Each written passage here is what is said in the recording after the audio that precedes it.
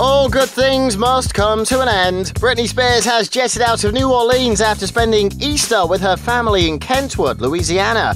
We spotted Britney arriving at Louis Armstrong Airport in New Orleans as she headed back to LA.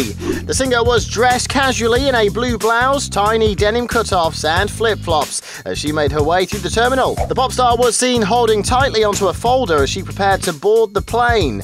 The former X Factor judge spent Easter Sunday attending church with her family, including her sister, Jamie Lynn. She had sported a demure look in a long dress, but she paired the rose-patterned frock with some high black boots. It has been a very down-to-earth trip, as she was even spotted browsing the local Walmart. Looks like it's back to the grind for Britney.